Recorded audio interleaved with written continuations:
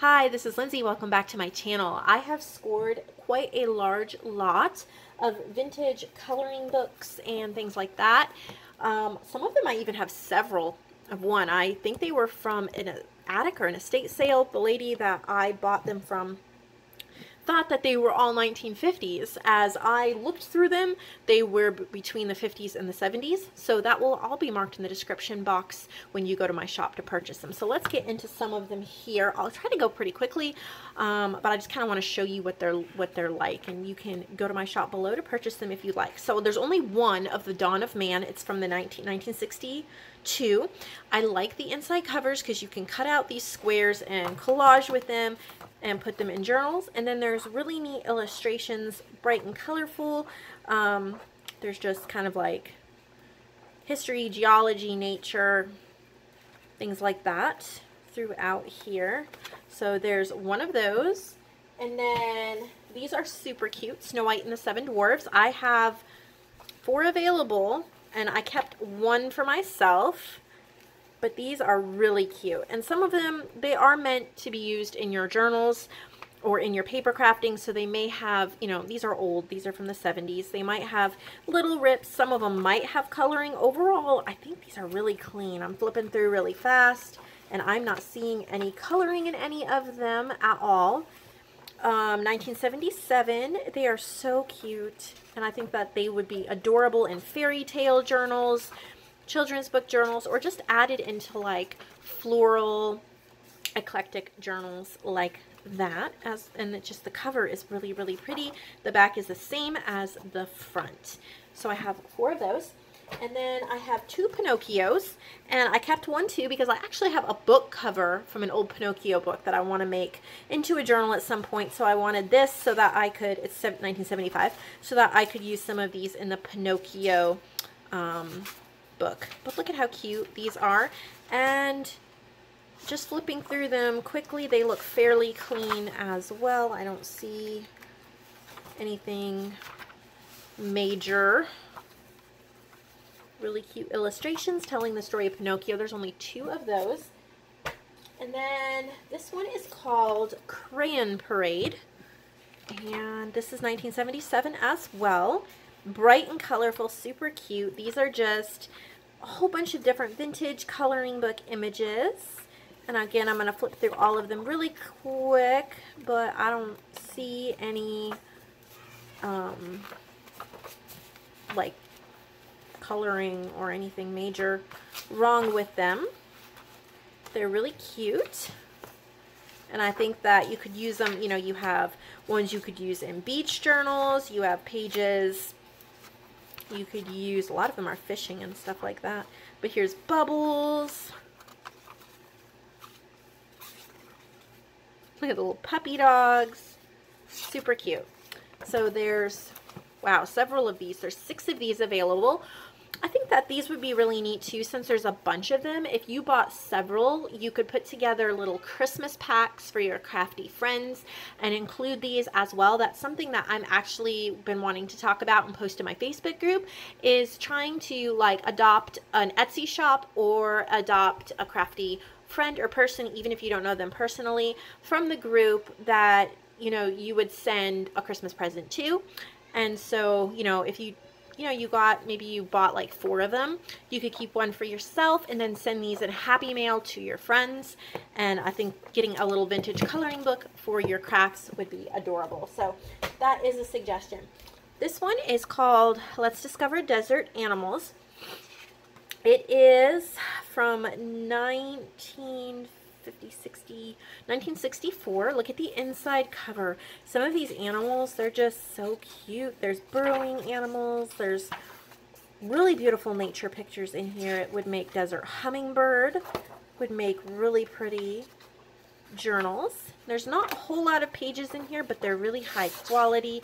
They feel really vintage. So I have 1, 2, 3, 4, 5, 6, 7, 8, 9, 10 of those. So everybody gets 1. Everybody can get 1. I have, these are really neat dot-to-dot coloring books. And here we go. Look at all these dot-to-dots. I think they are so much fun to put into like children's themed or just really eclectic, because it's just totally different. It's something unique. These are from the 70s, 1975, and I have 3 of those available. And then I have 2 Little Red Riding Hood. Really cute. The story of Red Riding Hood. There's quite a few pages in here. I'm not sure of the date on this one. Obviously, it's in the same date range. It's probably the 60s or 70s. They're both very clean. I don't see any coloring. So there are 2 of those. And then I have 2 Puss in Boots. And this is 1975. And you have the story of Puss in Boots. And these look pretty clean too. I don't see any coloring. I actually like when I find coloring in these, because I think it's really neat to take like a picture that a kid colored decades ago and add it into a junk journal. Give it new life. I have 1 Happy Birthday coloring book from 1975. And it has some like activities, lots of birthday, lots of little kids. And cat, there's a cat there. Make your own candy cup. So that's really cute as well. I have 1 Horty the Hippo, the amazing walking toy, easy to follow directions, make assembling a snap. So this actually makes this hippo. It's 1965. And you could either use it in, you know, some of these pages. Look how cute, that you could put in junk journals, and then you could even make the little hippo if you wanted as well. But really cute pages here, and instructions and dots and all that fun stuff. So there's that. And then I have several of these. The Pine Man and Axe. I have 1, 2, 3, 4, 5. And again, it has these really neat pictures in the front. And this has a lot of neat images as well. A lot of nature and there's maps and a lot of like rugged loggers, vintage trees and lumberjacks and stuff like that. So ships, lots of different images that can be used. So I have several of those available, and that's from 62. And then I have some fun circus ones. These are Fun at the Circus. 1975. I have 6 of these. Just cute vintage circus. And that would be really cute to do circus theme journals or just children's journals in general. Oh, excuse me. I've been working with these old books for a while. I don't see that any of them are really used. But again, you might find some because they are old. And then I have several of these. Now these I think are from the 50s. Games Around the World. And these are from 55. So they have all different countries, and there's costumes, a little bit about the countries, games, things like that. So that's really neat, all different countries. And I do have several of those. 1, 2, 3, 4, 5, 6 of those. And then I have Toys to Color. That's a vintage coloring book, 1975. I have 3 of them available, and they look like they're all clean copies as well.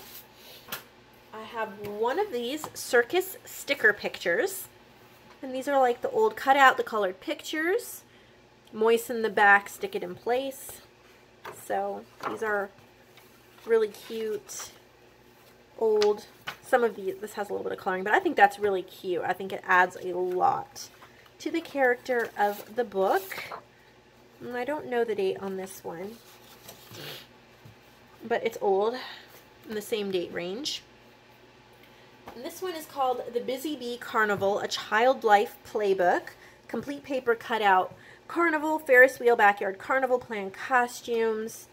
And this one is old. You can see like it has some damage, but I'm selling them so you guys can take them apart and put them in your journals. And I'm not sure about the date on this, but so cute. These pictures are so cute.